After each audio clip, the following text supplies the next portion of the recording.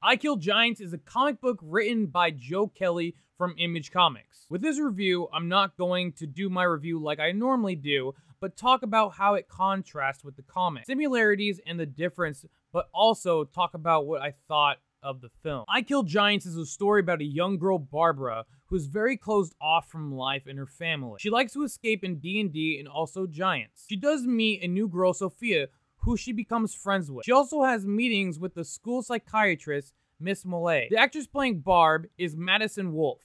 I think she does an amazing job at bringing Barb to life. She looks really close to her comic book counterpart from outfit to bunny ears. The movie does start off a little different than the comic.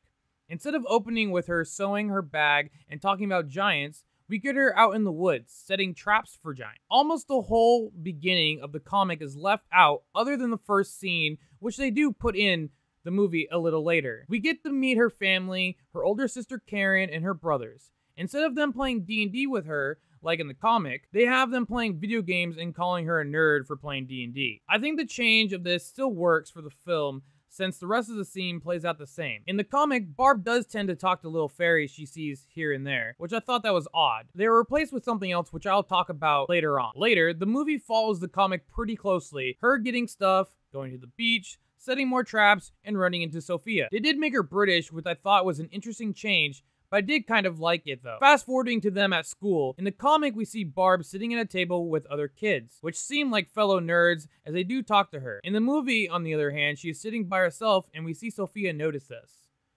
This is where we are introduced to the bully Taylor. In the comic, she's a big bully, and in the movie, on the other hand, they made Taylor a lot skinnier. It is a change, but doesn't really affect her character. The scene in the cafeteria does play out almost the same in the comic. After this, she is called to the psychiatrist's office. This is where we meet Mrs. Millay. Zoe Saldana plays her in the movie, which I thought was an awesome pick for the role, and she does a really good job as her. We learn that this isn't something new to Barb and has been here before since she has a file. Mrs. M is new, so she is trying to get to know her more.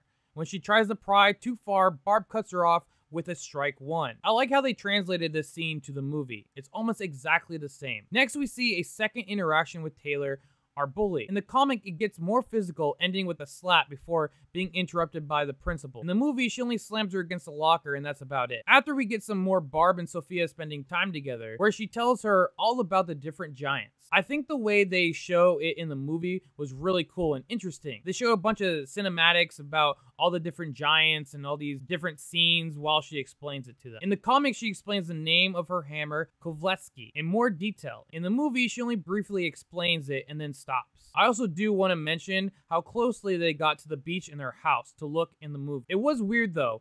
In the comic, when Sophia says something to make Barb uneasy, she says, "People close to me die." But then in the movie, she says, "People close to me get hurt." Just thought it was an odd change. So in the movie, we cut to her in the woods setting traps for giants, and we actually get to see one. Never happens in the comics. But I did enjoy this scene. Instead, in the comics, she goes home and we see her freaked out from her name being called from upstairs, which she never goes up there. You can tell she is scared of what is up there. In the movie, later, the same thing happens. Dark shadows like moving vines coming down the wall of the stairs as her name is being whispered. In the comic, we see her dressed as a knight and she is talking to her fairy friends, talking about how her day went. This whole scene never happened in the film though. We do cut to the scene right after of her talking to Mrs. M. We move on in the comics to them in PE. In the comic, the teacher has short hair and looks more butch. In the movie, she just looks like your average PE teacher without being butch. When trying to talk herself out of doing PE and saying, just give me the F to the teacher, in the comic, the teacher takes her bag after she mentions Kovletsky. She says, "Oh, you must be a Philly fan." The way she gets it back in the comic is insulting her by calling her a dyke, and a little bit after that, snatching her bag back and goes to the principal. In the movie, on the other hand, she just insults her about her job. I preferred the comic version, though I thought it was a lot funnier. After meeting with the principal, all the scenes comic to movie line up together. So in the movie, after Barb reads the note that Sophia gave her and she opens her bag to put in there, and then she runs out from school after the alarm goes off, and then she has a little adventure with Sophia skipping school to show her some giant traps. Also, this is the first time we see Harbingers, and they actually talk to her in the movie. They never talk to her in the comics. It's only the fairies that do that.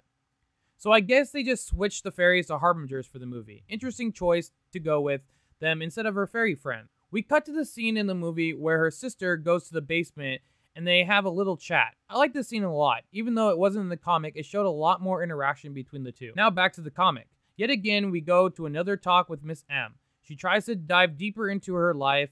I liked how they handled this scene in the movie. In the comic, when she's asking about something, part of it is censored out so we can't read it. In the movie, when she starts talking, everything starts to be echoey and muted, and then she storms out. After this, in both versions, she is spaced out. Later in the comic, Taylor blindsides her with a punch. They have a verbal exchange. Taylor tries to see what's in her bag again, and Barb bites her. Then goes to beat her pretty bad. We see Sophia try stopping Barb, and then, not knowing it's her, Barb hits Sophia. But in the movie, Barb is just walking, and Sophia touches her shoulder, and she just hits her. I like the comic version a whole lot better, and for whatever reason, I feel like the movie was really trying to avoid showing Barb fight Taylor at all. I don't know why, because I feel it adds more to the story, and that she isn't just a pushover. We cut to her at home. Both versions are pretty much the same. Food, talking, arguing about school. Both end differently though. In the comic, after the argument, Karen starts talking about something we can't read. In the movie, they just argue and she runs out. In the comic, we see her trying to say sorry to Sophia at lunch, but she's still mad. The movie, we don't see this at all. This is where they get the order different. Comics, she goes to Miss M first, then we see Sophia being talked to by Taylor. In the movie, on the other hand, it's flipped. She also sees Sophia running out with Taylor and decides to follow them in the movie. In the comic, this is the first time we see harbingers, and they don't talk, but she thinks it's a sign that her stuff is being messed with. In both versions, Taylor and her posse mess her stuff up. Barb goes to take her hammer out and notices it's not how it should be, and then gets beat up. Later, she wakes up in her house. Sophia brought her there. Sophia runs out after seeing what is in the door. When Barb goes to leave to go downstairs, though, in the movie, she just shuts the door that she is scared of. In the comic, though, this is the first time we get to see what she's afraid of. We see a scary lady tied to a bed saying her name and then creepily crawls towards her. They don't show this in the movie, and I think if they did, though, it would have been awesome and creepy. Both versions, Barb goes missing and Sophia notices. She asks Miss M for help. They go to her house to ask Karen if she has seen her. Sophia rummages around in Barb's stuff, finds some stuff about her, and then a clue to where she could be. She goes to the gaming shop where she is at, in the back room playing D&D by herself.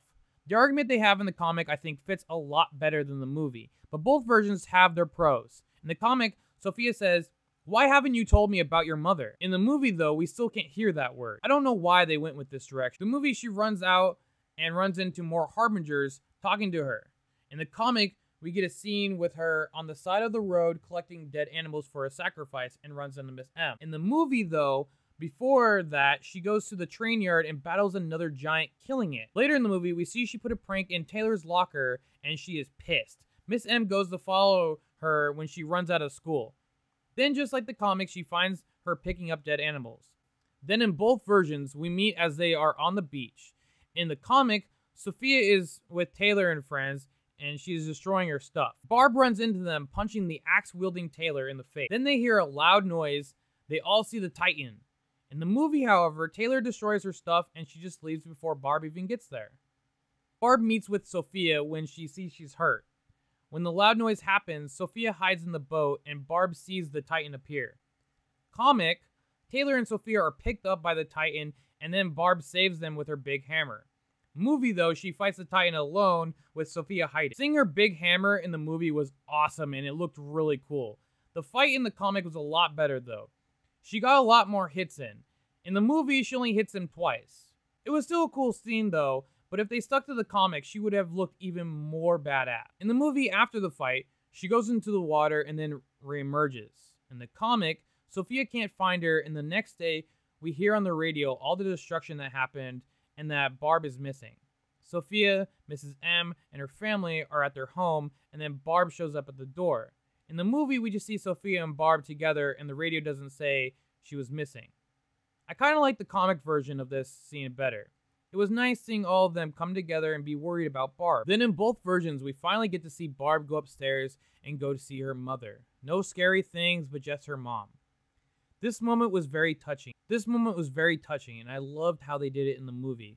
Very emotional. Both versions end pretty much the same, and it was very heartfelt. This movie was good, and I like that it gave you a lot of emotions, and it had a good meaning. Like how she copes with her mother having cancer, with hunting giants, how giants are really a symbol for her mother's cancer, and that's why she wants to kill them. All the tie-ins like the name of her hammer, and how her mother and she bonded over baseball. Showing how kids struggle with a family member going through sickness, and how you can go through a state of denial and trying to ignore what is happening. This movie did hit home, and I could relate to what she was going through.